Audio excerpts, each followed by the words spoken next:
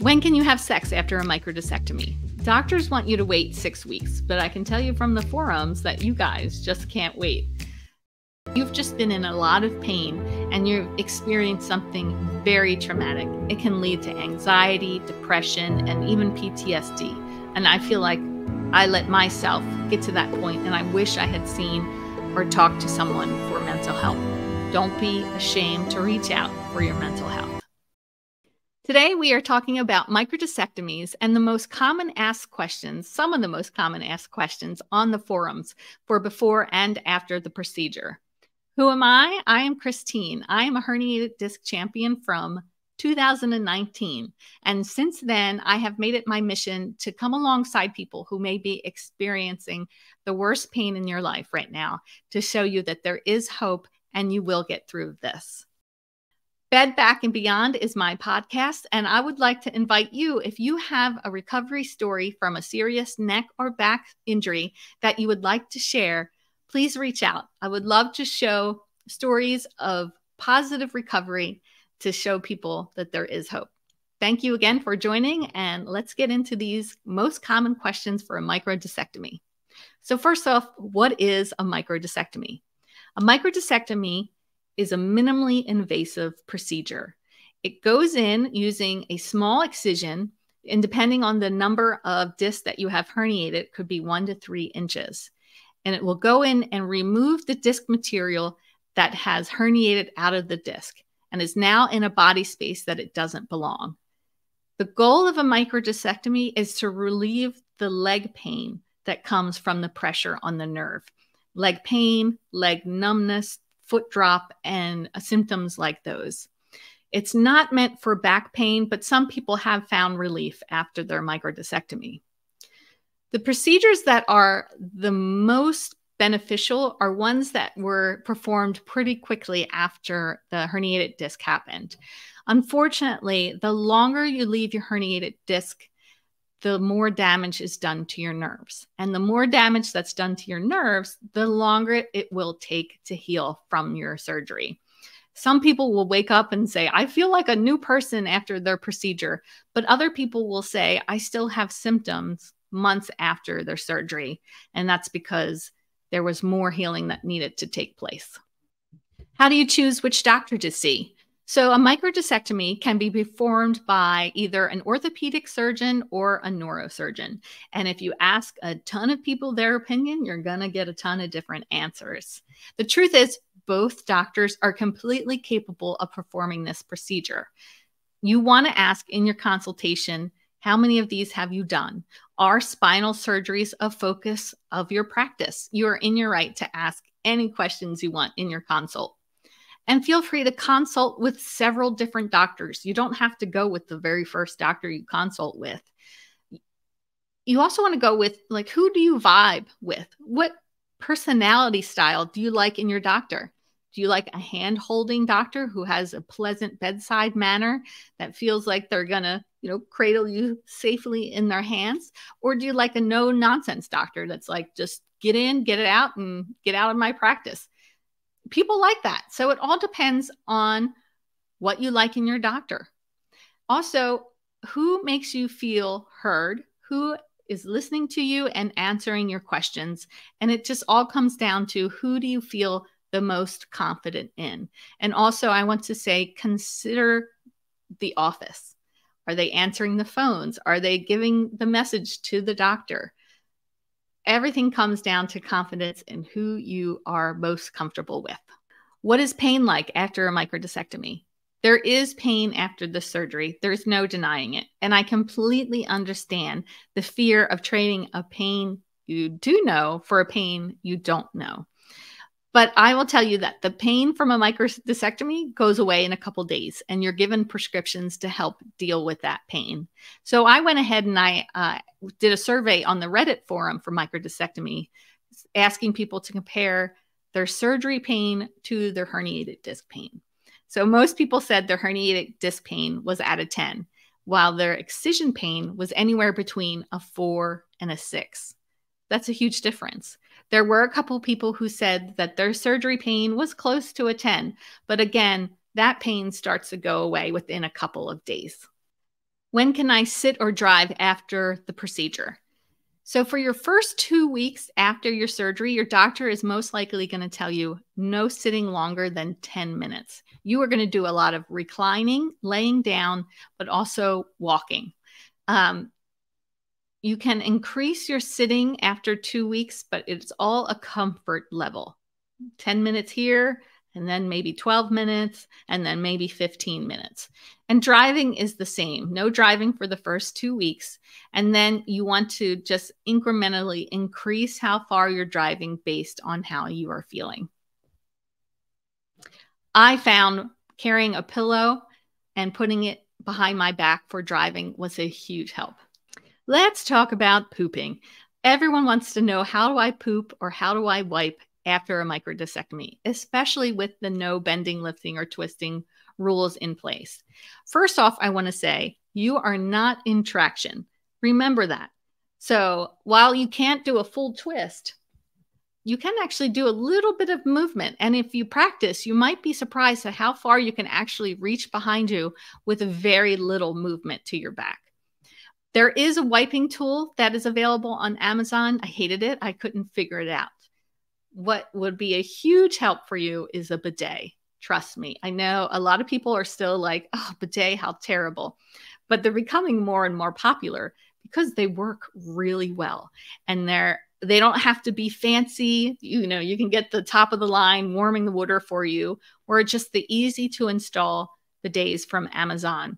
And thanks to websites like TaskRabbit and things like that, since you most likely can't be doing any installation yourself, you can hire somebody to come in and install the bidet for you.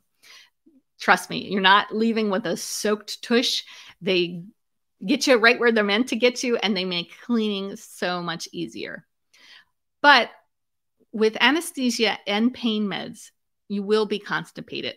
So you want to make sure that you are eating foods that will help to soften your stool, which means high in fiber, things like broccoli, Brussels sprouts, kidney beans. And you also want to take a stool softener. You may be given a prescription for one from your surgeon, but also consider getting one for yourself from the pharmacy. You do not want to take something in such a way that's going to give you the runs, unfortunately, because you don't want to be pushing hard or anything like that. That can be uncomfortable for you. People find putting a seat riser on their toilet so helpful, because then you're not having to lower all the way down, and you can get a seat riser with a bidet attachment. When can you have sex after a microdiscectomy? Doctors want you to wait 6 weeks, but I can tell you from the forums that you guys just can't wait. So let's talk about it. First off, let me say this. If you are adding any guilt or shame because you can't have sex with your partner right now, please stop. You need to be focused on your healing, and your mental state and your emotions is a huge part of that. And if you are the partner of someone who is recovering from surgery, please don't make any jokes or innuendos or anything that will add to their guilt. Trust me, they know it, and they are already feeling bad about it. But like I said, people just can't wait 6 weeks, and I don't blame them. Sex is enjoyable, but it's also healthy. It makes you feel better. It's great for your emotions, endorphins and things like that. So what should you do? First, I would say is have a plan in place. And unfortunately, that means no spur of the moment, romantic, just diving right in sexual encounters. Have a plan. Are you the person on the bottom? Make sure that you have pillows under place to support your back. No movements that are moving your hip or bending your back. No strong thrusting. All of this stuff can actually lead to re-herniation. Consider adding a toy or anything like that. So whatever you do, have that conversation with your partner. Be honest and listen well. Don't add to the guilt and shame. Another question on the forum is, did I re-herniate? Re-herniation is on everybody's mind after the surgery. And unfortunately, it can become an obsessive thought while you're lying there recovering. It's all that you can worry about sometimes. Re-herniation is a risk of the procedure. Right now, it's reported about 10% of people will need a second surgery. But there are other things that can cause pain to make you think that you've re-herniated when you really haven't. One of those is post-surgery inflammation. That can hit you days, weeks, or even months after your procedure. Mine hit me about 2.5 weeks after my surgery. And instead of calling the doctor right away, I, of course, worried about it, cried about it, and was taking Tylenol too much, waking myself up through the night just to take Tylenol. Finally, I called the doctor and he gave me a steroid dose pack, and it took the pain away within 2 to 3 days. So give your doctor a chance if you're feeling this pain come up. Something else that can cause pain is scar tissue.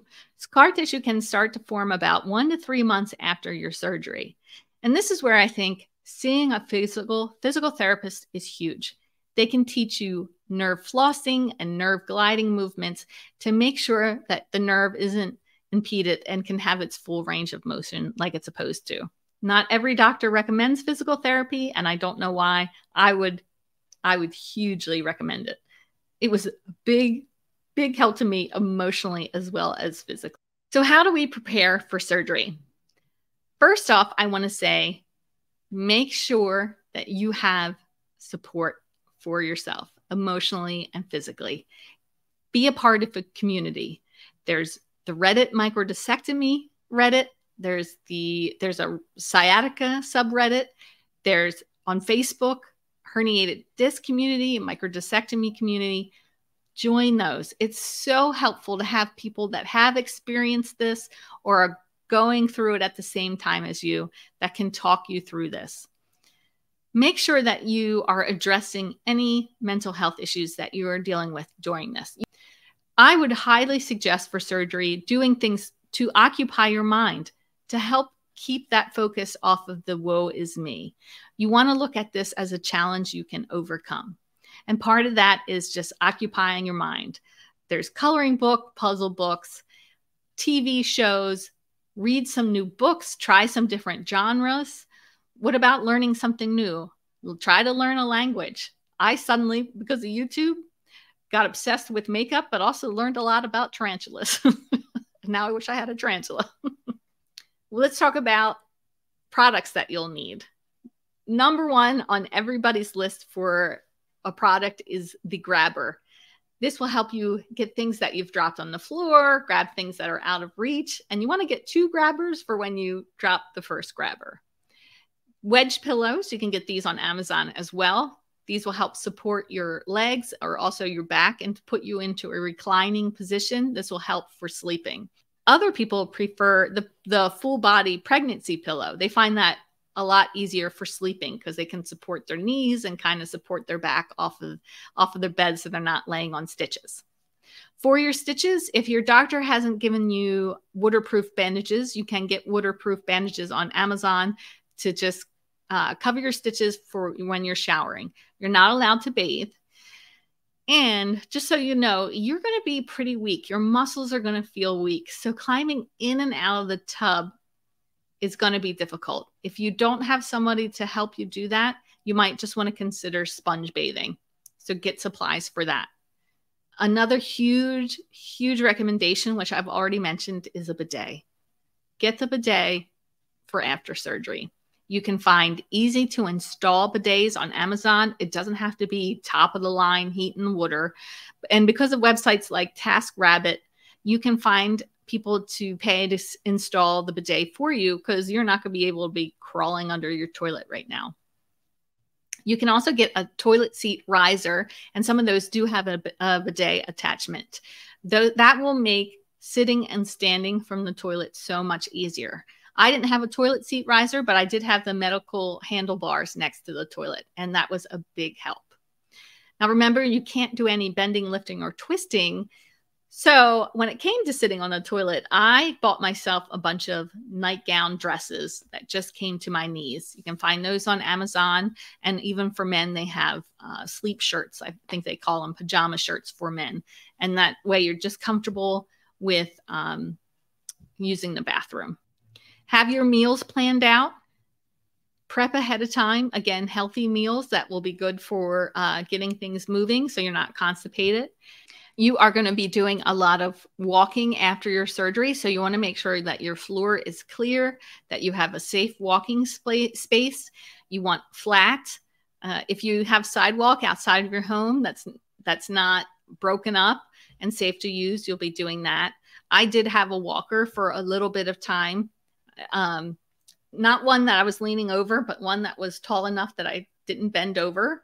And I just used that until I felt strong enough to support myself. Again, your muscles will feel pretty weak right after surgery. And that's it. I think those are the most important things to consider when preparing for your surgery. This has been Bed, Back, and Beyond, a podcast developed for helping you get through one of the toughest times in your life. If you are someone who has recovered from a serious neck or back injury and you would like to share your positive recovery story to provide hope for other people, please reach out. I would love to interview you and include you in this podcast. Once again, I'm Christine, and thank you so much for joining me. Good luck in your healing, and you will get through this.